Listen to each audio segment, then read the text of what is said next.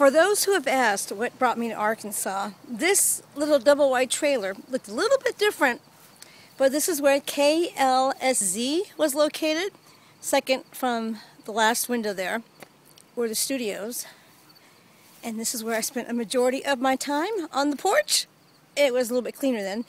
And the cow pasture. Of course, the big antenna.